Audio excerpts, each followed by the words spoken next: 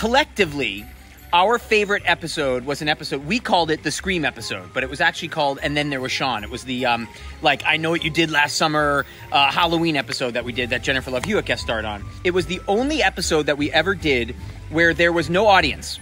So it was very, very strange because we're so used to doing the show in front of an audience, and all we did was just try to make each other laugh the entire week. That was it. If you go back and watch the episode, you can actually see us like breaking and trying not to laugh. It was crazy.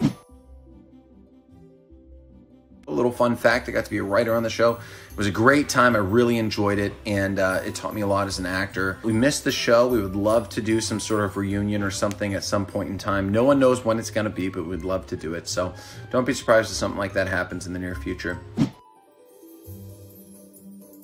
And we want to tell you a little story about what it was like filming the Even Stevens movie. I'm sure everybody saw, the one scene where Ren pushes Christy over the side of the cliff. There was a naked Maxim Sports Illustrated photo shoot going on the other side of that cliff. Somebody, not from our crew, decided to get a little sneaky peek. The dumb winded up falling down the cliff, and he caught himself. And in the middle of this take, we hear this, "Help, help, help, help!" So we have to stop production, call down the Coast Guard.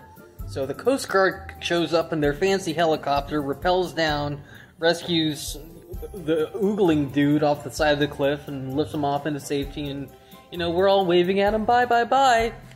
The funny part of this story, and here's the kicker, we were trying to get a helicopter for that scene, but we're Disney Channel, and they weren't going to plunk out the money for that, right? We get this call from the, Department of Hawaii going, "What the hell? We didn't give you guys a permit to have a helicopter. You guys are in big trouble."